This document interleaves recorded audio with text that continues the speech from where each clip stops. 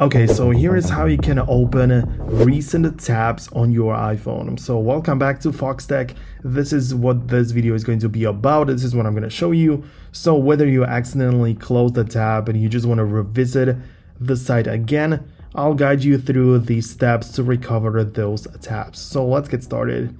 First, let's clarify what we mean by recent tabs. Essentially, these are the websites you have visited recently, which are stored in your Safari history. There are actually two main ways to reopen these tabs, and I will walk you through both methods. Alright, let's dive into the first method. At first, launch the Safari browser on your iPhone, and this can of course be any iPhone, including the latest iPhone 15s. Tap the Open a New tab, so tap on this to get there, and you can do this by getting on the plus symbol at the bottom of the screen or using a swipe gesture.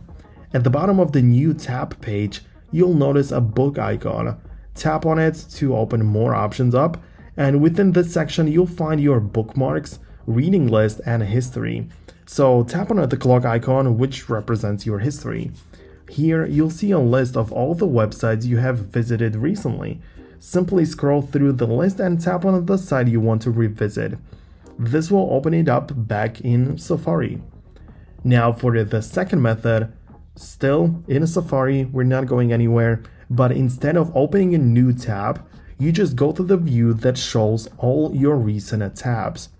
You can do this by tapping the tabs icon at the bottom right corner of the screen. Once you're in the tab view, don't tap the plus icon this time. Instead, press and hold down on the plus icon. This action will bring up a list of all your recently closed tabs. You can scroll through the list, and tap on any tab to reopen it. And there you have it, guys. Two simple ways to recover your recent tabs in Safari on your iPhone.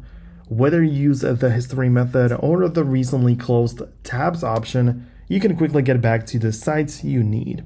So if you found this video helpful, leave a thumbs up on it, subscribe to Foxtecc, and I'll catch you in the next video. Peace out until then.